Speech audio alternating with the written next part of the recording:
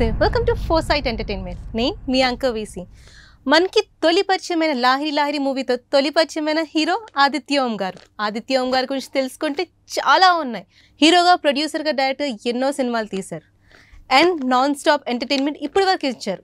రీసెంట్గా దహనం మూవీ అయితే అందరికీ ఎంతో ఆసక్తికరంగా, ఎంతో ఇంట్రెస్టింగ్గా మారింది. స్టోరీస్ కూడా చాలా ఇంట్రెస్టింగ్గా ఉన్నాయి. సో ఇలాంటి మరెన్నో విషయాలు అతని మాటలోనే తెలుసుకుందాం. నమస్తే సార్. హలో, నమస్తే. సో నిజంగా చెప్పుకోవాలంటే గ్రేట్ ఆదిత్య ఓం గారు నిజంగా. ఎందుకంటే మూవీస్లో చేశారు, హీరోగా పరిచయం అయ్యారు. ఇప్పుడు మిమ్మల్ని హీరో అనాలా, డైరెక్టర్ అనాలా, లేకపోతే ప్రొడ్యూసర్ అనాలా? మాత్రం ఒక సినిమా పర్సన్. మీరు 24 ప్లేన్స్ని కంప్లీట్గా యూజ్ చేసుకున్నారు. ఎలా ఉంది సార్ ప్రెసెంట్ లైఫ్? బాగానే ఉంది, చాలా ఎంజాయ్ చేస్తున్నాను ఈ ఫేజ్కి, ఈ జర్నీకి. కెరియర్లో ఒక మంచి పొజిషన్లో ఉన్నాను లక్కీగా. ఒక డైరెక్టర్గా అయినా సరే, ఒక యాక్టర్గా అయినా సరే, all work is going on well. మళ్ళీ ఈ ఇయర్ నాకు తెలుగు ఇండస్ట్రీలో ఒక 5 ఫిల్మ్స్ రిలీజ్లో ఉంది. అలాగే హిందీ ఇండస్ట్రీలో కూడా 3 ఫిల్మ్స్ రిలీజ్లో ఉంది, ఒక డైరెక్టర్గా, 2 యాక్టర్గా. So all is going well. So me first entry YVS Chowdary గారి ద్వారా పరిచయమైన లాహిరిలో సినిమాలో ఫస్ట్ ఎంట్రీ హీరోగా ఇచ్చారు. సో అది ఆపర్చునిటీ మీకు ఎలా వచ్చింది sir? What was the journey behind that? ఆ టైంలో నేను ముంబైలో ఒక సీరియల్ ఆర్టిస్ట్, టీవీ సీరియల్లో పనిచేసిన వాళ్ళు. సో అప్పుడు చౌదరి గారు హీరోయిన్ సెలెక్షన్ కోసం ఏ సీరియల్ అది? చాలా సీరియల్స్, ఆల్మోస్ట్ నేను ఒక 1000 ఎపిసోడ్స్ వరకు నేను టీవీలో చేశాను. సో కొన్ని సీరియల్స్ పేరు చెప్పాలంటే బాబుల్ కి దుఆయ్ లేతీ జా, ససురాల్, మంగళసూత్ర, డాడీ సమझा करो, ఇట్లాంటివి చాలా ఉన్నాయి. సో ఆ టైంలో చౌదరి గారు హీరోయిన్ సెలెక్షన్ కోసం ముంబైకి వచ్చారు. అనుకోకుండా నేను కలిశాను ఒక ఆడిషన్లో. సో నా బాడీ లాంగ్వేజ్ చూసి, నా స్టైల్ చూసి చౌదరి గారు కొంచెం ఇంప్రెస్ అయ్యి నాకు కూడా ఆడిషన్ కోసం పిలిచారు. సో ఆడిషన్ చూసిన తర్వాత చౌదరి గారు నాకు సినిమా ఆఫర్ ఇచ్చారు. సో ఆడిషన్లో ఏం అడిగారు సార్? ఆడిషన్లో ఆయన ఫస్ట్ ఎంటీవీ ఛానల్ పెట్టారు. ఎంటీవీ ఛానల్ పెట్టిన తర్వాత మీరు ఏదో మూవ్మెంట్ చేయండి ఆ ఛానల్ మ్యూజిక్కి. సో నేను కొన్ని మూవ్మెంట్స్ చేశాను. అది తర్వాత కెమెరాకి ఐ లవ్ యూ చెప్పు అన్నారు. సో నేను ఒక 4-5 స్టైల్స్లో ఐ లవ్ యూ కెమెరాకి చెప్పాను. Is that your first proposal? Not at all. How can it be?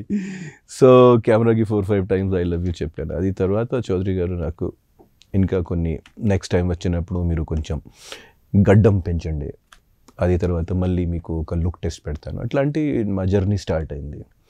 ఒక 2 months 3 months తర్వాత నేను ఒక చౌదరి గారితో పాటు వర్క్ చేయడానికి నేను రెడీ అయ్యాను. సో నా జర్నీ అలా start. So you basically from north. Yeah.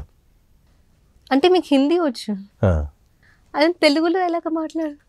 అంటే నేర్చుకున్నాను ఇక్కడ వచ్చిన తర్వాత. ఫస్ట్ సినిమా చేసిన టైంలోనే నేర్చుకున్నాను. ఇబ్బంది పడలేదా తెలుగు ఫీల్తో? ఏంటి లాంగ్వేజ్ అసలు అర్థం అవుతుంది? హిందీ లాంగ్వేజ్కి ఒక బ్యూటీ ఉంటుంది. Telugu is such a beautiful language, lyrical, poetical. So ఇబ్బంది ఏం లేదు.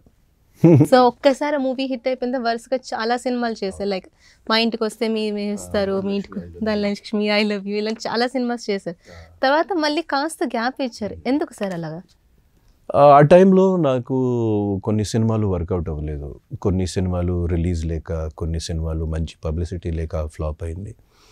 సో వచ్చిన ఆఫర్స్లో ఏమీ నాకు కనిపించట్లేదు, అంటే ఒక యాక్టర్గా చేయాలంటే కానీ ఏదో. సో మధ్యలో ఒక 2-3 years గ్యాప్ పడింది నాకు. ఆ గ్యాప్ టైంలో నేను మళ్ళీ ముంబైకి వెళ్ళాను. మళ్ళీ ఒక ఎగ్జిక్యూటివ్ ప్రొడ్యూసర్గా కానీ, ఒక ప్రొడక్షన్ మేనేజర్గా వర్క్ స్టార్ట్ చేశాను. సో అది తర్వాత ఒక 2 years 3 yearsలో కొన్ని కాంటాక్ట్స్ బిల్డప్ చేసి, కొన్ని ప్రొడ్యూసర్స్ దగ్గర, కొన్ని కార్పొరేట్స్ దగ్గర వర్క్ చేయడం జరిగింది. ఆ తర్వాత నాది ఒక డైరెక్టర్గా, ఒక రైటర్గా ఒక కొత్త జర్నీ స్టార్ట్ అయింది ముంబై. బందూక్ మూవీ కంటే ముందు శూద్ర సినిమాకి అసోసియేట్ ప్రొడ్యూసర్గా చేయడం జరిగింది. సో ఆ తర్వాత బందూక్ ఇంకొక 2-3 సినిమాలకి అట్లా మళ్ళీ ఒక జర్నీ స్టార్ట్ అయింది. ఫస్ట్ టైం బందూక్ మూవీ మీరు డైరెక్షన్ చేసినప్పుడు మీకు ఎలా అనిపించింది? Actually that is my second film as a director. ఒక మూకీ సినిమా కూడా చేశాను 2003-4లో. ఆ సినిమాలో డైలాగ్స్ ఏం లేవు. సో బట్ బందూక్ టైంలో, ఆ టైంలో సినిమా ఇండస్ట్రీ ఒక డిఫరెంట్ ఫేజ్తో, ఒక ట్రాన్సిషనల్ ఫేజ్లో ఉండేది ఆ టైంలో. అంటే మల్టీప్లెక్స్ సినిమాలు రావడం, మాస్ సినిమాలు కొంచెం తక్కువ బాలీవుడ్లో ముఖ్యంగా. సో ఆ సినిమా నాకు ఒక పెద్ద ఛాలెంజ్. చాలా తక్కువ బడ్జెట్లో ఒక మంచి సినిమా చేశాను. ఆ సినిమా తర్వాత నాకు ఒక డైరెక్టర్గా హిందీలో ఒక మంచి ఇమేజ్ వచ్చిందండి. సో ఇప్పుడు కూడా ఆ సినిమా తర్వాత నేను ఇంకా 2 ఫిల్మ్స్ డైరెక్ట్ చేశాను హిందీలో. ఒక హాలీవుడ్లో కూడా ఒక ఫిల్మ్ డైరెక్ట్ చేశాను. సో ఒక కెరియర్ మళ్ళీ స్టార్ట్ అయింది అక్కడి నుంచి. మళ్ళీ బిల్డప్ చేసి జనరల్గా బాలీవుడ్ నుంచి లైక్ టాలీవుడ్ నుంచి బాలీవుడ్కి వెళ్ళే స్టార్స్ చాలామంది ఉంటారు. కానీ టాలీవుడ్ నుంచి బాలీవుడ్కి వెళ్ళి ఒక మంచి సక్సెస్ఫుల్ తీసుకున్న స్టార్స్లో అతి తక్కువ స్టార్స్ అందులో మీరు ఒకరు. It's really great. నాకు డైరెక్టర్గా కొంచెం మంచి పేరు వచ్చింది ఇక్కడ. కానీ ఇంకా మంచి సినిమాలు చేయాలి, ఇంకా మంచి పేరు తెచ్చుకోవాలి. ఆ తర్వాత మరి మీరు మూవీ మాసాబ్ నాది కెరియర్లో ఒక డైరెక్టర్గా నాకు మంచి ఇంటర్నేషనల్ అవార్డ్స్ వచ్చిన బెస్ట్ అవార్డ్స్ కానీ, బెస్ట్ అక్లెయిమ్ కానీ. ఆ సినిమాకి ఆల్మోస్ట్ 52 అవార్డ్స్, నేషనల్ కానీ, ఇంటర్నేషనల్ కానీ, స్టేట్ గవర్నమెంట్స్ తరపున. సో ఆ సినిమా వల్ల నేను ఈరోజు బాలీవుడ్లో ఒక మంచి పొజిషన్లో ఉన్నాను. మాసాబ్ సినిమా స్టోరీ రాయడానికి లైక్ డైరెక్షన్ చేసేటప్పుడు what was a zeal? Because ఒక అవార్డ్ విన్ అవుతుందని ఇంటెన్షన్తో మీరు చేసారా? అట్లాంటి ఇంటెన్షన్స్ కాదు. ఒక స్టోరీ వచ్చినప్పుడు ఫస్ట్ ఆఫ్ ఆల్, ఒక స్టోరీ దొరికినప్పుడు ఆ స్టోరీ కోసం ఒక ప్రొడ్యూసర్కి వెతుకోవాలి. ఒకసారి ప్రొడ్యూసర్ దొరికిన తర్వాత ఈ సినిమా పొటెన్షియల్ ఏంటి, ఈ సినిమా ఎక్కడికి వెళ్తుంది, అది అన్నీ ఆలోచించాలి. సో కానీ ఫస్ట్ ముఖ్యంగా main cheese is story. If the story is good and if the script is nice, we can go head. చాలా క్యూరియాసిటీగా చేస్తాను. ఫస్ట్ నాకు అంటే if I like the story, అప్పుడే నేను కొంచెం ముందుకి ప్రొసీడ్ అవుతాను. ఓకే. సో ఛాలెంజ్ అనిపించలేదు? ఎందుకంటే బాలీవుడ్లో ఈ పాటికి చాలా మూవీస్కి మీరు డైరెక్షన్ చేశారు. ఈసారి టాలీవుడ్లో ఎనీ ఛాన్సెస్, ట్రయల్స్ ఏమైనా ఉన్నాయా? మంచి ప్రొడ్యూసర్ దొరికితే maybe I will direct. Otherwise ఎందుకంటే టాలీవుడ్లో చేస్తే మంచి కమర్షియల్ సినిమా చేయాలి. కమర్షియల్ సినిమా చేయాలంటే పెద్ద బడ్జెట్స్ కానీ, పెద్ద యాక్టర్స్ కానీ, పెద్ద స్టార్స్ ఉండాలి.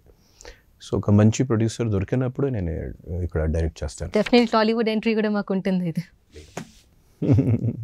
సో ఇంతవరకు చూసుకునే చాలా ఫిల్మ్స్ మీ లవర్ బాయ్గా, ఫ్రెండ్లీ కాలేజ్ అబ్బాయి లాగా చాలా బాగా అలరించారు. అలాంటి రీసెంట్గా వచ్చిన దహనం మూవీ 6 ఇంటర్నేషనల్ అవార్డ్స్ విన్నింగ్, కంప్లీట్గా story complete different, like 90s and 70s. So ఈ స్టోరీ ఇలా చూస్ చేసుకునే రీజన్? దహనం లాంటి సినిమా నాకు రావడం, నాకు ఫ్రాంక్గా చెప్పాలంటే ఒక పెద్ద అదృష్టం. ఎందుకంటే ప్రతి శుక్రవారం కానీ ఫ్రైడే ఒక సినిమా రిలీజ్ అవుతుంది. కానీ దహనం లాంటి సినిమా ఒక 5 yearsలో 10 yearsలో ఒక్కొక్కసారి వస్తుంది. సో త్వరగా సినిమా OTTలో కూడా రిలీజ్ అవుతుంది. సో అట్లాంటి సినిమా రావడమే పెద్ద అదృష్టం. సో ఇట్లాంటి స్టోరీ వచ్చినప్పుడు ఒక పంతులు క్యారెక్టర్, అది కూడా ఏజ్ 55, నాకు కొంచెం భయం వచ్చింది ఫస్ట్ ఈ ఆఫర్ వచ్చినప్పుడు. నేను చేయగలుగుతాను, నాది కెపాసిటీ ఏంటి, కానీ ఒక ఛాలెంజ్ లాంటివి తీసుకొని నేను ఆ సినిమాకి చాలా హార్డ్ వర్క్ చేశాను. ఆ సినిమాకి టోటల్ ఒక 28 days 30 days ఆ క్యారెక్టర్లో ఆల్మోస్ట్ టోటల్ దిగాను ఆ క్యారెక్టర్లోనే. అంటే ఎంత దిగానంటే ఆ సినిమా షూటింగ్లో కూడా నేను డైరెక్టర్కి, ప్రొడ్యూసర్కి ఒకటే చెప్పాను, నాకు ఎవరైనా ఆదిత్యం అట్లాంటి పిలవకండి, పిలిస్తే మాత్రం భరద్వాజ్ శాస్త్రి గారు పిలవండి, నా క్యారెక్టర్ పేరు ఆ సినిమాలో. సో షార్ట్ కోసం కూడా పిలిచినప్పుడు వాళ్ళు భరద్వాజ్ శాస్త్రి గారు రండి, షార్ట్ రెడీ కూడా అనలేదు, భరద్వాజ్ శాస్త్రి గారు రండి. సో ఒక 28 days ఆ సినిమాకి, ఆ క్యారెక్టర్కి అలా జీవించాను. అంతలా ఇన్స్పైర్ అయ్యారు అంటే like thing is that complete శాస్త్రం గురించి చెప్పి లాస్ట్ ఫైనల్ మీరు కన్క్లూషన్ వచ్చేసరికి పర్లేదు మాలవాళ్ళైనా సరే రావచ్చు అని కన్క్లూషన్ ఇచ్చారు. సో అప్పుడులో కీ పాయింట్ ఇలాగా కన్క్లూడ్ చేయడం గల కారణం ఏంటి? అది డైరెక్టర్ గారు తోడగాలి. కానీ ఇట్లాంటి సినిమాలు చాలా అంటే ఆలోచనకి, ఆ story ఐడియాకి hats off Frank. That to me action వచ్చేసి కంప్లీట్గా సిచ్యువేషన్ తగిన పెద్ద ఛాలెంజ్. ఎందుకంటే తెలుగు ఆడియన్స్ మైండ్లో ఇప్పటి వరకు కూడా నేను ఎంత సినిమాలు చేసినా కూడా తెలుగు ఆడియన్స్ మైండ్లో ఇప్పటి వరకు కూడా లాహిరి లాహిరి ఇమేజే ఉంది. కాలేజ్ స్టూడెంట్ లాగా స్టూడెంట్, ఒక అల్లరి చిలిపి, అది ఇమేజ్ ఉంది ఇప్పటికీ అదే అనుకుంటా. సో అది పెద్ద ఛాలెంజ్ నాకు. సో వాంటెడ్గా డెలిబరేట్గా ఈ సినిమా నాకు తప్పకుండా ఎలాగైనా చేయాలి. సో అట్లాంటి ఆలోచించేసి నేను ఆ రోల్కి చేశాను. కానీ ఓన్లీ మాత్రం మా డైరెక్టర్ గారు పెట్టిన నమ్మకం వల్ల, మా ప్రొడ్యూసర్ గారు పెట్టిన కాన్ఫిడెన్స్ వల్ల ఐ కుడ్ డూ ఇట్. మీరు చాలా యాక్టింగ్స్ చూసాం, కంప్లీట్ సిచ్యువేషన్ తగినట్లు మీరే మోటివేట్ అయిపోతారు. So what is inspired behind that? No, acting is my passion, acting is my life. Cinema తప్ప నాకు వేరే విషయాలు ఏమీ తెలియదు. చాలా మంది మెథడ్ యాక్టింగ్ ఎక్కువ ఫాలో అవుతారంటారు. ఓన్లీ మాత్రం సినిమా ఇండస్ట్రీ. చిన్నప్పటి నుంచి నేను ఓన్లీ మాత్రం సినిమా ఇండస్ట్రీ గురించి ఆలోచించాను.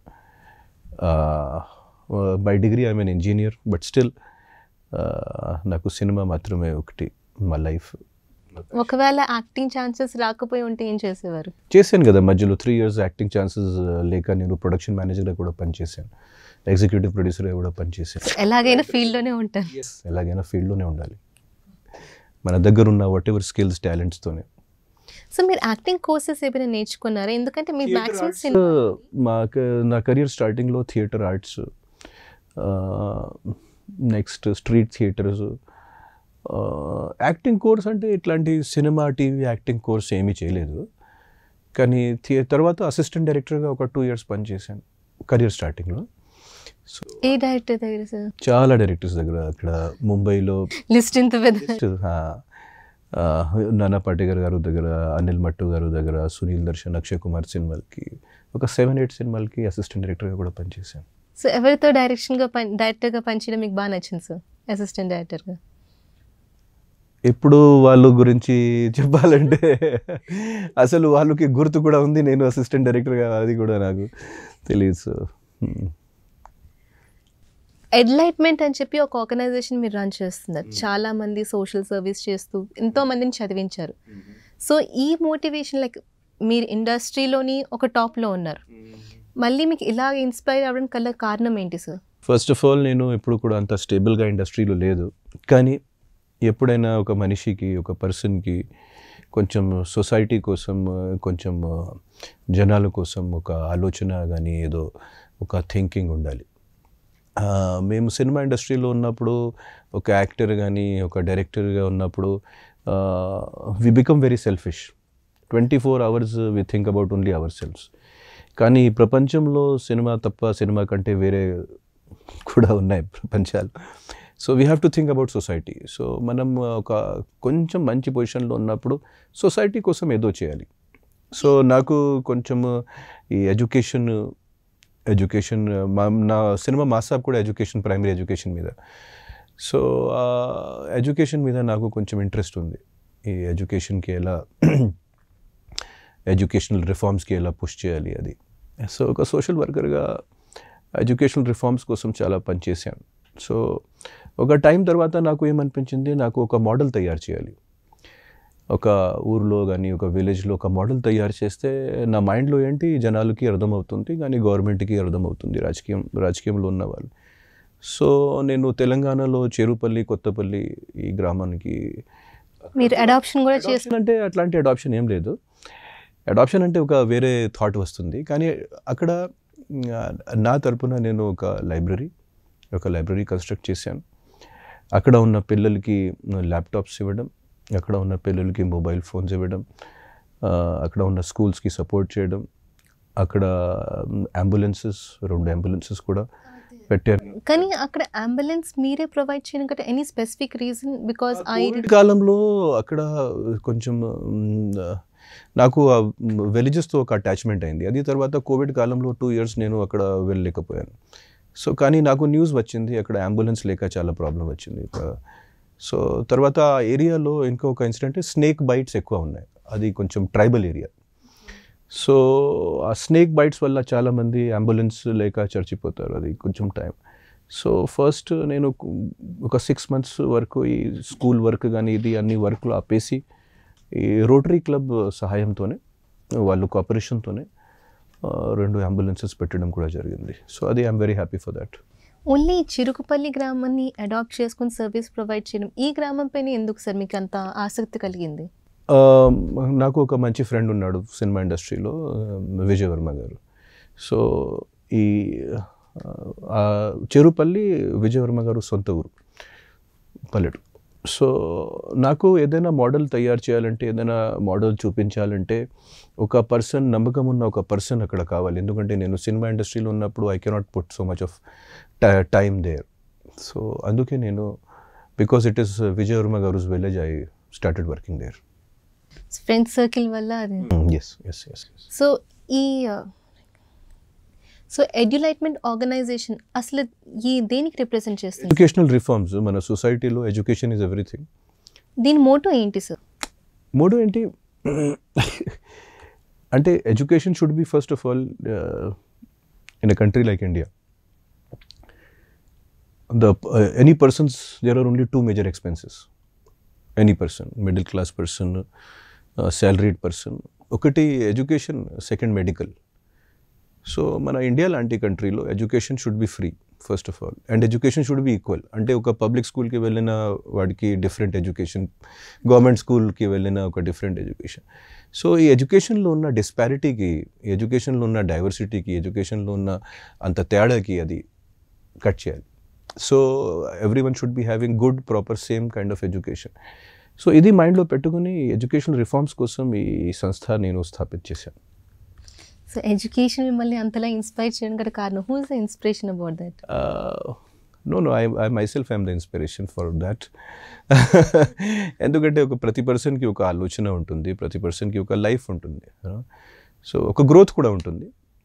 Maybe when we are young, we are like 17, 18, we are only thinking about certain things. ఒక వయస్సు ఉన్న తర్వాత, మేబీ కొన్ని బాధ్యతలు పెరిగిన తర్వాత, maybe we think about something else. Fortunately I'm in such a position, I can do something for the society. So నా చిన్న కెపాసిటీలోనే what ever I can do, I'm doing. So చిన్నప్పుడు చూసుకుంటే చాలా మీరు అల్లరి చేసే ఉంటారు. ఆ తర్వాత ఇప్పుడు కూడా చాలా. ఇప్పటికీ ఎస్, ఆఫ్ కోర్స్. ఇప్పుడు అది ఒక సినిమా వస్తుంది నాతో నేను, అది దాంట్లో మీరు చూడండి నేను ఎంత అల్లరి చేసి. చూడాలి. ఎప్పుడు సార్ రిలీజ్? అది మేలోనే రిలీజ్ అవుతుంది. దాంట్లో నేను, సాయి కుమార్ గారు ఇద్దరు ఉన్నారు. సో మంచి సినిమా అది కూడా. సో ఇవి కాకుండా ఇంకే మూవీస్ రాబోతున్నాయి? బందీ సినిమా వస్తుంది నెక్స్ట్. బందీలో నాది ఒక సింగిల్ క్యారెక్టర్ సినిమా, అది ఓన్లీ మాత్రం 1 క్యారెక్టర్ ఆ సినిమాలో. అది తర్వాత ఎర్రగుడి అని ఒక డివోషనల్ థ్రిల్లర్, కాంతారా లాంటిది. దాంట్లో అది ఒక మల్టీ స్టార్. సో ఎర్రగుడి కూడా వస్తుంది. ఇప్పుడు శాస్త్రి లాంటి యూనిక్ క్యారెక్టర్ దహనంలో చేశారు మీరు. ఎర్రగడ్డలో మరి కొత్తగా కాంతారాలా కనిపిస్తున్నారు. ఎర్రగుడిలో యాక్షన్ ఉంది నాది. మెయిన్లీ అది ఒక యాక్షన్ సినిమా, బట్ అమ్మవారి సెంటిమెంట్ మీద ఉంది ఆ సినిమా. సో నేను ఒక ప్రొటెక్టర్ లాంటి, ఆ ఎర్రగుడికి నేను ఒక ప్రొటెక్టర్ లాంటి ఆ సినిమాలో. సో ఆ క్యారెక్టర్కి మళ్ళీ ఒక స్పాన్ ఉంది. అంటే ఒక 28 years నుంచి ఒక 60 years వరకు. మీ టెంపుల్ని బాగా నమ్ముతారు, గుళ్ళు, గోపురాలు, సెంటిమెంట్స్. నాకు తెలియదు, నాకు ఇప్పుడు ఇట్లాంటి సబ్జెక్టులు ఎక్కువ వస్తున్నాయి నా దగ్గర. సో అట్లాంటి ఏం లేదు. అందరూ సమానులే అంటారు. I'm a fun person. It's not like I'm totally into spirituality and all. Yeah. రీసెంట్గా వచ్చిన మూవీస్ అలా అనిపించింది? రీసెంట్గా అట్లా అయింది. ఇప్పుడు నేను హిందీలో, అది కరెక్ట్ మీరు చెప్పింది, హిందీలో నేను డైరెక్ట్ చేస్తున్నాను సంత్ తుకారాం. అది కూడా ఒక డివోషనల్ సినిమా. కరెక్ట్. మీరు కంప్లీట్ హిందీ. అవును. సో వై ఇంత ఇన్స్పిరేషన్ అవ్వడానికి, what any specific reason? Like ఏమైనా సరే డివోషనల్గా మీరు ఏమైనా కనెక్ట్ అయ్యారా? దేవుళ్ళని నమ్ముతారా, లేకపోతే మనుషుల్ని నమ్ముతారా, సమాజాన్ని మార్చాలనుకుంటున్నారు? ఏంటి అది అసలు? Some force is there, we have to believe. But right now the same kinds of subjects are coming to me. ఒక డైరెక్టర్గా కూడా, ఒక యాక్టర్గా కూడా కొన్ని డివోషనల్ సబ్జెక్ట్స్, కొంచెం traditional subjects. I think cinema ఇండస్ట్రీలో కొంచెం ట్రెండ్ కూడా మారింది. సో ఈరోజు అందరూ అట్లాంటి ట్రెండ్కి వెళ్తున్నారు. సో ఇట్లాంటి ట్రెండ్ కూడా ఉంది. మేబీ ఒక సబ్ టెక్స్ట్, ఒక సబ్ ట్రెండ్ నడుస్తుంది ఇట్లాంటి. ఎందుకంటే సినిమాలు చూస్తే కూడా ఇప్పుడు నేటివిటీ సినిమాలు ఎక్కువ రన్ అవుతుందండి, ట్రెడిషనల్ సినిమాలు ఎక్కువ. So maybe the producers are also thinking like that. అందుకే ఇట్లాంటి సినిమాలు. మీ ఫేవరెట్ హాలిడే స్పాట్ ఏంటి సార్? హాలిడే స్పాట్ నాకు నిజం చెప్పిన చెప్పండి. నాకు ఫిల్మ్ సెట్లో ఉన్నప్పుడు అది నాది హాలిడే. సో ఎందుకంటే నాకు అంత ఇష్టం సినిమా అంటే. So whenever I'm there on the film set, it is like a holiday for me. But I'll answer your question correctly. నేను బేసికలీ ఒక మౌంటైన్ పర్సన్ అండి. మౌంటైన్ పర్సన్ అంటే నాకు హిల్స్ అంటే చాలా ఇష్టం. సో ఉత్తరాఖండ్, ఉత్తరాంచల్, హిమాలయాస్, మళ్ళీ సౌత్లో వచ్చినప్పుడు కూర్గ్. ఎప్పుడైనా ట్రెక్కింగ్ చేశారా? చాలా మనాలి, లద్దాఖ్. మీ ఫస్ట్ ట్రెక్కింగ్ నేను 15 వయసులో, ఒక almost long time back. First time కదా, ఎలాంటి ప్రికాషన్స్ తీసుకున్నారు? అంటే ఆ టైంలో ప్రికాషన్స్ ఏంటి, ఆ టైంలో ఆవేశం ఎక్కువ, ఆలోచన తక్కువ. ప్రికాషన్స్ ఏంటి ఆ టైం? పట్టుకుని వెళ్ళిపోవడం. ఇంట్లో చెప్పేళ్ళారు, చెప్పకుండా వెళ్ళారు? నేను ఇంట్లో ఎప్పుడైనా చెప్పిన వాళ్ళు. మంచి అబ్బాయి. నేను ఏదో దొంగతనం కానీ ఏదో అట్లాంటివి ఏమీ చేయలేదు. అంటే ఇంట్లో ఏం చెప్పకుండా ఇంతవరకు ఏం చేయలేదు అస్సలు. ఇంట్లో నేను స్టార్టింగ్ నుంచి నేను చెప్పాను, నాకు సినిమా ఇండస్ట్రీ అంటే బాగా ఇష్టం. మీరు అందరూ స్టడీస్ కోసం చెప్తున్నారు, ఓకే. నేను ఇంజనీరింగ్ చేశాను కానీ ఇప్పుడు నాకు సినిమా ఇండస్ట్రీకి వెళ్ళాలి. సో ఎవరు ఎక్కువ సపోర్ట్ చేశారు సార్ ఫిల్మ్ ఇండస్ట్రీ రావడానికి? Mummy are daddy? మమ్మీ. డాడీకి అసలు ఇష్టం లేదు. సో డాడీ అసలు ఒప్పుకోలేదు. ఫస్ట్ ఒక 2 years నాతో మాట్లాడలేదు, 2 years వరకు.